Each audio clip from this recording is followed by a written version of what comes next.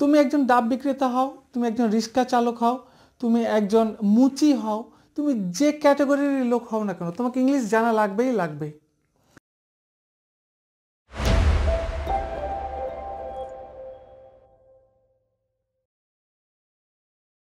Police कर रही है, लेकिन एक बात समझ लो, डॉन को पकड़ना मुश्किल नहीं, नामुमकिन है।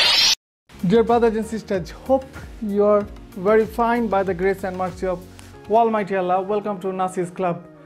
Dear brothers and sisters, do you know who told this dialogue?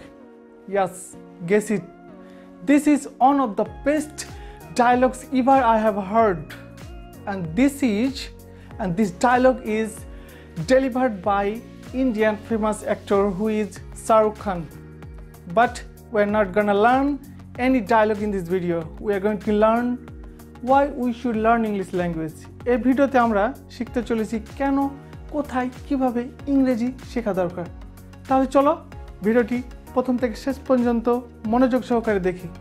Welcome to নাসিস club. Dear brothers and sisters, আজকে এই ভিডিও থেকে আমরা শিখব কখন, কিভাবে, কোথায় ইংরেজির প্রয়োজন হয়, আমরা কেন ইংরেজি ভাষা শিখব, আর ব্যাঙের সর্দি একই কথা। কেন ইংরেজি ভাষা শিখব এবং ব্যাঙের সর্দি একই কথা। ব্যাঙের সর্দি একই কথা এর অর্থ হচ্ছে যেটা অসম্ভব, অর্থাৎ ব্যাঙ সারা জীবন পানিতে থাকে। এখন যদি তুমি বলো যে ব্যাঙের কি সর্দি লাগে, তাহলে বিষয়টা হাস্যকর বা অসম্ভব না। আবার মাছের ক্ষেত্রেও যদি বলো যে মাছের সর্দি লেগে যাবে, তাহলেও বিষয়টা হাস্যকর ব্যাপার। সেক্ষেত্রে ইংরেজি ভাষা কেন শিখব এ বলাটাও কিন্তু হাস্যকর ব্যাপার, কারণ এখন এই যুগে এমন কোথাও নেই যে যেখানে ইংরেজির প্রয়োজন নেই। তার মানে সব জায়গাতেই প্রয়োজন। তোমরা সবাই জানো কোথায় কোথায় প্রয়োজন, তারপরেও আমি একটু ভিন্নভাবে বোঝানোর চেষ্টা করব। কোথায় কাজে লাগে, কোথায় কাজে লাগে। প্রথমে হচ্ছে মোবাইল। আমরা পৃথিবীতে সবচেয়ে বেশি যেটা ব্যবহার করি বা সবচেয়ে বেশি যেটা নিয়ে বাড়াই সেটা হচ্ছে মোবাইল। মানে 24 আওয়ার্স আমাদের কাছে মোবাইল থাকে, যা অন্য কোনো ডিভাইস আমাদের কাছে থাকে না। আর এই মোবাইল আমাদেরকে চালাতে হলে ইংরেজি জানাই লাগবে। তোমাকেই বলছি, তুমি যে ফোনটা তুমি ব্যবহার করছো, মানে স্যামসাং অথবা ওপো যেটা হোক না কেন, তুমি এখনোই যদি সেই ইংলিশ ভার্সনের ফোনটিকে তুমি বাংলা ভাষায় করো, তোমারই বুঝতে অসুবিধা হবে। মানে তুমি নিজেই বুঝতে পারবে না কোথায় সেটিং আছে, কোথায় কি আছে। বিরক্ত লাগবে তোমাকে প্রত্যেকটা জিনিস খুঁজে বের করতে। তার মানে তুমি ইংরেজিতে অভ্যস্ত এবং ইংরেজিতে তুমি সার্চ করবে, যা কিছু খুঁজবে ইংরেজিতে, এবং পৃথিবীতে যত ফোন নিয়ে টিউটোরিয়াল বা বিভিন্ন সেটিং সম্পৃক্ত টিউটোরিয়াল সবগুলো ইংরেজিতে। সো মোবাইল আমাদের কাছে অত্যন্ত গুরুত্বপূর্ণ ডিভাইস এবং এটা সবাই ব্যবহার করি, এবং এটা আমাদেরকে শিখতে হলে ইংরেজি জানা দরকার। এরপরে দেখো, আমরা সবচাইতে বেশি ব্যবহার করি ফেসবুক। তোমাকেই বলছি, তুমি যে ফেসবুকটা তুমি ব্রাউজিং করো, মানে যে অ্যাকাউন্টে তুমি আমার সাথে ফ্রেন্ড রয়েছো, সেই অ্যাকাউন্টটির কথাই বলছি। তুমি এই ফেসবুকের সেটিংটা যদি চেঞ্জ করে বাংলা করে দাও, তোমাকে বিরক্ত লাগবে। বিভিন্ন সেটিং সম্পৃক্ত বিভিন্ন বিষয়গুলো খুঁজে পেতে তোমার অনেক সময় লেগে যাবে। তার মানে তুমি ইংরেজিতে অভ্যস্ত, যে কোনো জিনিস সার্চ করতেও খুব সহজ। এখন তুমি এমন একটা জিনিস সার্চিং করছো যেটা হয়তো বাংলাতে কেউ তৈরি করেনি বা সে সম্পৃক্ত বাংলাতে কেউ ভিডিও বানায়নি, কিন্তু তোমাকে খুঁজতে হবে। আর এটা খোঁজার জন্য তুমি ফেসবুক বলো, ইউটিউব বলো, যেখানেই যাও না কেন, সবচেয়ে বেশি সহজেই দ্রুত কোনো তথ্য পেতে হলে তোমাকে ইংরেজিতে টাইপ করতে হবে। সার্চ বক্সে ইংরেজি লিখেই তোমাকে খুঁজতে হবে। তাহলে কি আমাদের ইংরেজি জানা দরকার। এরপরে এসো ব্যাংকে। তুমি ব্যাংকে এখনই যদি তুমি টাকা তুলতে যাও, তোমার যে চেক সব কিছু ইংরেজিতে লেখা আছে। তুমি যে জমা দেবে সেখানেও দেখবে যে সব কিছু একেবারে ইংরেজিতে লেখা আছে। তোমার জমার বই ইংরেজিতে, তারপরে তোমার যে চেক দিয়ে টাকা তুলবে সেটাও ইংরেজিতে, এবং অনলাইন অল অ্যাক্টিভিটি হচ্ছে তোমার ইংরেজিতে। তাহলে তোমাকে ইংরেজি জানাই লাগবে। এরপরে দেখো গুগল ম্যাপ। ধরো তুমি কোনো একটা জায়গায় গিয়েছো, কোনো ওয়ার্ল্ডের যে কোনো একটা কর্নারে তুমি ট্যুর করতে গিয়েছো, কোথায় কি আছে তোমার সহজে খুঁজে বের করতে ইংরেজি দিয়েই সার্চ করতে হবে। বাংলা দিয়ে সার্চ করলে সেই বাংলা নামে হয়তো সেই এলাকা নাও থাকতে পারে। সেক্ষেত্রে তোমাকে কমন একটা প্ল্যাটফর্মে দাঁড়াতে হবে, আর সেটা হচ্ছে ইংরেজি। তাহলে কি ইংরেজি এমন একটি জায়গা যেখানে সবাই দাঁড়াতে পারে এবং সবাই সার্চ করে সবাই সবাইকে খুব সহজে খুঁজে বের করতে পারে। তাহলে আমাদের অবশ্যই ইংরেজি শেখা দরকার। এরপরে দেখো টুলস ইউজড ইন ফ্যাক্টরি। ধর তুমি একজন রড বেন্ডার বা কার্পেন্টার বা টাইলস ম্যাসন বা যে কোনো লেবারের তুমি কাজ করো না কেন, দেশে করো বা দেশের বাইরে যেখানেই করো না কেন, তুমি যে টুলসগুলো নিয়ে কাজ করো যে কোনো, যেমন কম্বিনেশন প্লেয়ার, কাটিং প্লেয়ার, তারপরে পেন টেস্টার, যতগুলো যেমন হেমার, ট্যাজারি, স্পেড, এগুলো সব কিন্তু ইংরেজি এক একটা নেম টুলস, যেগুলো দিয়ে আমরা কনস্ট্রাকশনের বিভিন্ন কাজ করি।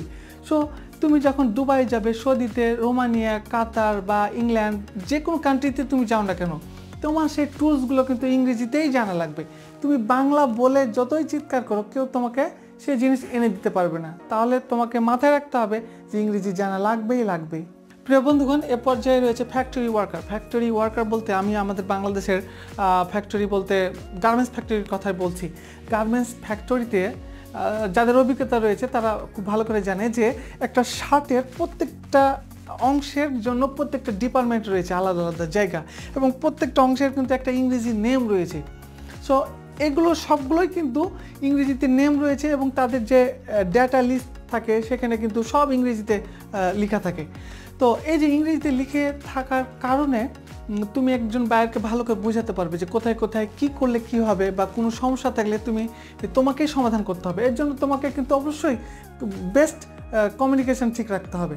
কারণ তুমি যদি খুব সুন্দরভাবে ডেসক্রিপশন বুঝতে না পারো বায়ারের, তাহলে তুমি প্রোডাক্টটা তৈরি করতে পারবে না, এবং আলটিমেটলি যদি প্রোডাক্টটাতে ত্রুটি থাকে সেক্ষেত্রে শিপমেন্ট হয়ে যাওয়ার পরে আবার ব্যাক করবে, পুনরায় আবার তোমাকে কাজ করতে হবে।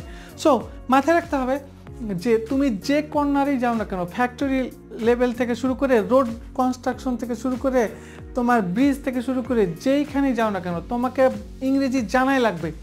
তুমি ইংরেজিতে কথা বলো অথবা হিন্দিতে কথা বলো, যে ভাষাতেই তুমি কথা বলো না কেন, আলটিমেটলি যে টুলসগুলো নিয়ে তুমি কাজ করবে বা যে মেটেরিয়ালসগুলো বা যে র মেটেরিয়ালসগুলো তোমার লাগবে, সেগুলো তো তোমাকে কি করতে হবে, বাইরের কান্ট্রি থেকে তোমাকে হয়তো ইম্পোর্ট করে নিয়ে আসতে হবে। তো সেগুলো সবগুলোই কিন্তু ইংরেজিতে, তাই ইংরেজিতে সমস্ত কিছু জানতে হবে।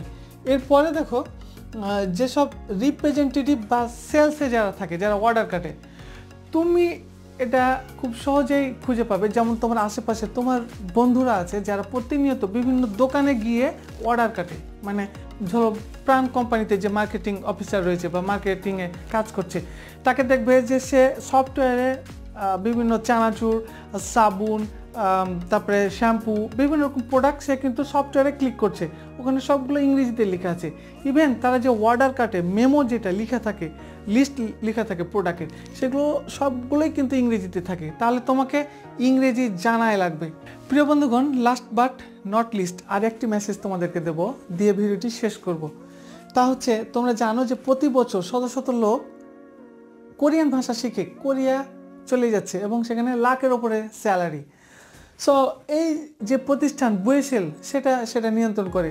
বুয়েসেল রিসেন্টলি কিছুদিন পূর্বে একটি মেসেজ দিয়েছিল, একটি সার্কুলার দিয়েছিল, সেটা হচ্ছে অস্ট্রেলিয়াতে। সেখানে ম্যাসন, কার্পেন্টার, নার্স, ভালো করে খেয়াল করো, ম্যাসনের লোক নেবে, বেতন হচ্ছে 4 লাখ টাকা, কিন্তু তারা চেয়েছে কোয়ালিফিকেশান হিসেবে IELTS। এখন তোমার হয়তো ধরো যে SSC পাস নেই, 8 পাস নেই, নো প্রবলেম, কোনো দরকার নেই। তোমার হচ্ছে যে আন্তর্জাতিক পরিমণ্ডলে আন্তর্জাতিকভাবে স্বীকৃত একটি পরীক্ষাতে অ্যাটেন্ড করে তোমাকে সেই সার্টিফিকেট অর্জন করতে হবে, আর সেটা হচ্ছে IELTS। এবং আরও অনেকগুলো রয়েছে, যেমন GRE, GMAT, SAT, অনেকগুলো কিন্তু ভার্জন রয়েছে ইংরেজি টেস্ট করার জন্য তোমাকে। সো IELTS সেখানে চাওয়া হয়েছে 5.5 বা 4.5। তাহলে মাথায় রাখতে হবে যে তুমি যদি একাডেমিক বাংলাদেশের যে পড়াশোনা সেটা যদি তুমি নাও জানো, তুমি যদি শুধু জাস্ট IELTSটা করে রাখো, তাহলেও তোমার অপরচুনিটি খুলে যাবে। এখন তুমি মনে করতে পারো যে বাংলাদেশের মতন একটা জায়গাতে একজন রাজমিস্ত্রি, মানে ম্যাসন বা টাইলস ম্যাসন, এ ধরনের লোক কিভাবে এত ইংলিশ জানবে?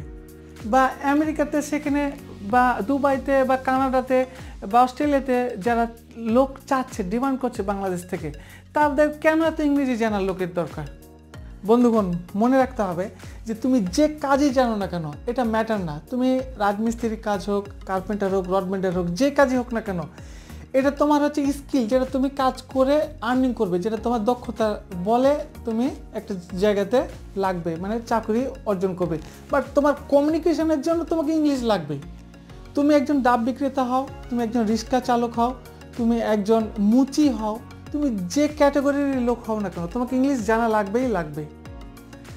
ভিডিওটি শেষ করার লাস্ট মুহূর্তে আরেকটি কথা বলবো, সেটা হচ্ছে যে তুমি বাঙালি, তুমি বাংলাদেশে বসবাস করো, বাংলাদেশে পড়াশোনা করেছো, বাংলাদেশে চাকরি করবে, বাংলাদেশে ব্যাংকে চাকরি করবে, বিভিন্ন জায়গাতে চাকরি করবে। তাহলে এখন যদি তোমাকে প্রশ্ন করা হয় যে তোমার কেন ইংরেজি জানার দরকার, তুমি তো বাংলাদেশে থাকবে, তোমার তো ইংরেজি জানার দরকার নাই, তুমি তো বাংলাদেশে চাকরি করবে, বাংলাদেশে খাবে, বাংলাদেশে ঘুরবে, সারাদিন বাংলাদেশে কথা বলবে বাংলা ভাষাতে, তাহলে ইংরেজি জানার দরকার কি? এই প্রশ্নটা যদি তোমাদেরকে ছুঁড়ে দিই তাহলে কেমন হবে বলো তো? এই প্রশ্নটির আনসার কি হবে তোমরা কমেন্ট সেকশনে লিখে দাও।